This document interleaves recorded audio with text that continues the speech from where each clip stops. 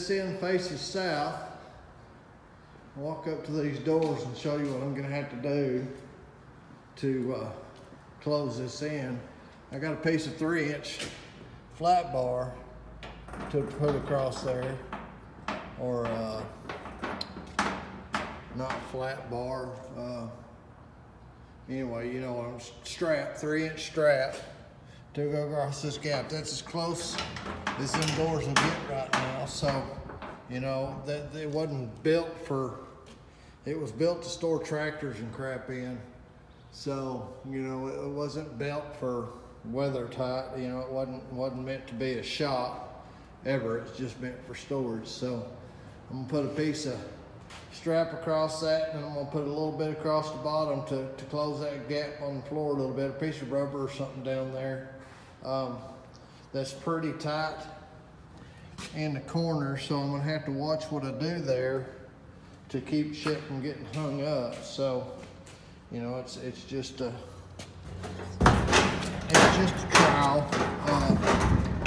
You know, I don't have to have it that tight, or, you know, a minute, or I can have it out enough where I can put that in there and then still be able to pull it up. So, you know, if I put it all the way to the end, it shouldn't be a problem. You know, it's got some storage in it that can be taken out. None of it's really any good. You know, I might be able to use that, but it's nailed to the wall. It ain't going nowhere. The construction on this building was kind of strange to me. It's a pole building, but then they attach these 2x6s to the wall, and then they nailed the 10 to that. So I've never seen one built like that, you know. I've got some windows busted out that I'm just gonna board up. That's, you know, I don't know what else to do to them other than put new glass in them and wait for somebody to break that out.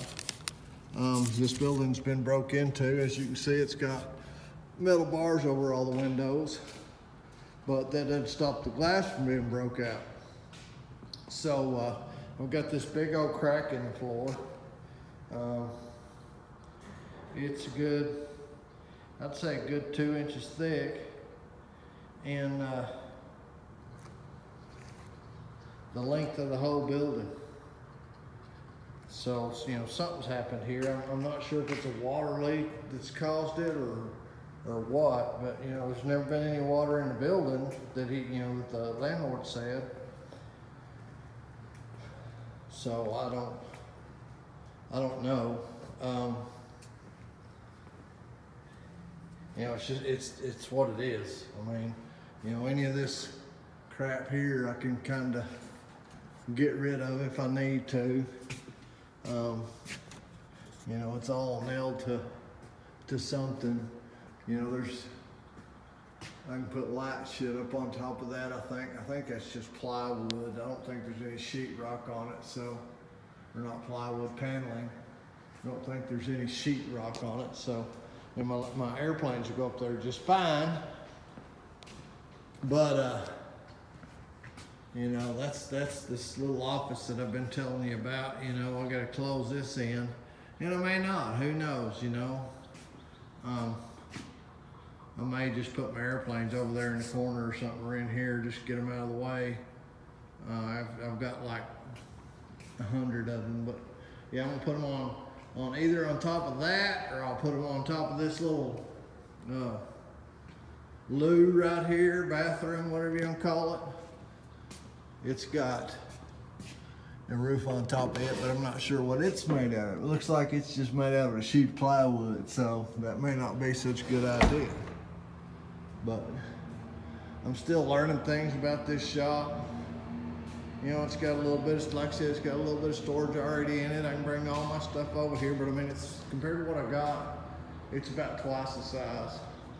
Right here is about how big my shop is. So I've got all that from the middle of that door to there extra. So, you know, I got twice the shop.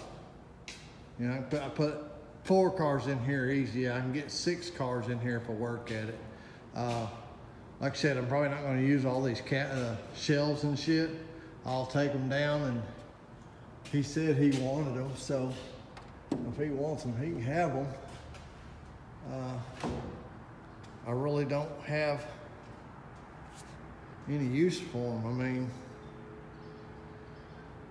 I need to find, I've got some shelves that I can mount to the wall, but I need to find the little, the brackets for them. You know, they're like shelves out of a CVS that just hang on that little metal shelf. So I've got to find the brackets for them to hold them up. But anyway, that's my shop for right now. And I'll show you what else I'm gonna do, all right? Okay, I'm back. Go out here outside where you can't see me or I can't see you. And here's that strap I'm gonna put on there. Right here, it's 3-inch. I got a 20-foot stick of it, or 20 foot of it. I had them cut it in half. It don't have to go all the way to the top of the door, but I think it will. I think that's only a 10-foot door. It can't be much bigger than that. I'll take a piece of that metal in a minute and put it up against it and see, but 10 foot ought to cover it. But anyway, that's it for now, guys. I'll let you go, and we're gonna start moving stuff in here, or I'm gonna start moving stuff in here today. I don't need to video that because it's gonna take me forever, because I just got a dolly in my pickup. And I'm just gonna load little shit up until my son gets here. Then we'll put the big shit in. But anyway, we'll talk to you guys in a little bit. Bye.